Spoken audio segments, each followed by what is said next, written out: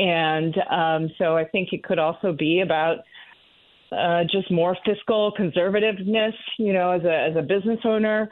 But I think it's mostly because of what state she's in, she ran for state rep, I think, her first stint. And it's hard when you're living in a red district. I know this, to run as Democrat. It's difficult. So, but to your point, Lisa, there are so many Indian Americans who are fired up. I belong to South Asians for Harris. Well, it was Biden, now Harris. And wow, we are fired up. I mean, the amount of people who are signing up, thousands and thousands of people who are signing up to volunteer, donating.